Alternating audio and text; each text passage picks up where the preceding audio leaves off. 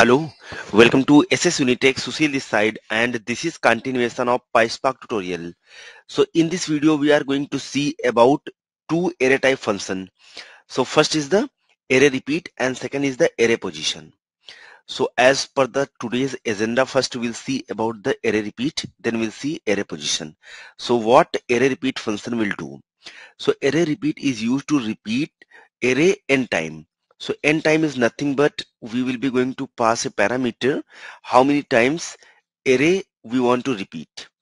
In other words, it will be going to duplicate the array and replace n times across all rows in array type column. So let's assume we are having a array type column and how many times array value we want to replicate we can specify. So array repeat will help us there. Next is the array position. So array position function will help us to get the position of any character inside particular array. So on that scenario we can use the array position. What is the real-time use of these two functions? So array repeat can be used while we are going to create the test data, and array position can be used into multiple places. Let me quickly go inside the browser and we'll try to see in practical. So here, as you can see, we are having one of the data frame, that is df1, that we have created. It will be having total two columns. First is the ID column, second is the full name. Inside the full name, you can see we are having the first name, middle name, last name, like that in an array. So here on the 0 index we are having A. Similarly, in the second row we can see index 0, 1, 2. So 0 for the first name, 1 for middle name, 2 for last name. So like that we are having the values. Now let me try to execute this. So it will be creating data frame df. Now first let me try to use array repeat function.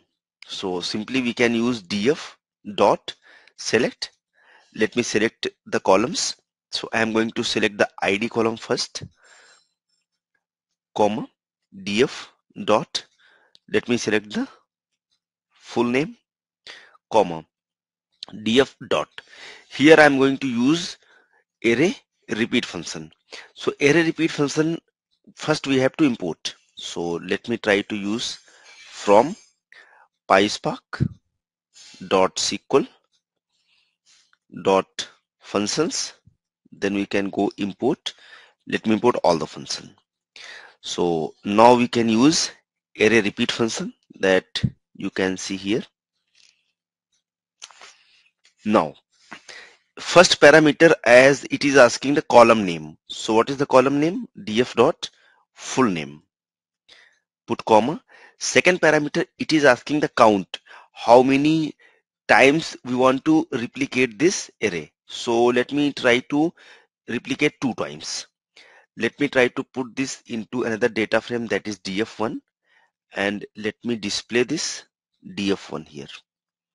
Let me execute this cell. So here, okay, so here we have used df dot, so that should not be used. Array repeat function will be used. Inside that we can specify the column. Let me try to execute and we'll see the output of this. So here we can see A has repeated 2 times. So you can see on index 0 and 1 we are having A twice. Similarly, for other array type values has been repeated. Now let me try to repeat this into 3 times. So we can execute and we'll see 3 times it is repeated. So I hope you can understood how we can use array repeat function. Now next let me try to use array position function. So for that, let me use df.select, and inside that let me select this column full name, put comma. In the second we can use array underscore position. So we can see first parameter, it is asking about the column name. So what is the column name? Column name is nothing but the full name. Second, it is asking the value, which value we just wanna check. So we just wanna check value k, what is the position for k. Let me put this into another data frame and use display of df2. Let me execute and we'll see the output of this. So as we can see here, we don't have k, so that's why we can see 0. Here we don't have k, that's why we can see 0. Here we can see k is position first because it's starting from left side. So here it's 1. Similarly for k, we can see 1. Here we don't have k, so we can see 0. Let me try to find out a. So let me execute. Here we can see a, that is 1. Here we can see a is available in second position. So that's why we can see 2 here.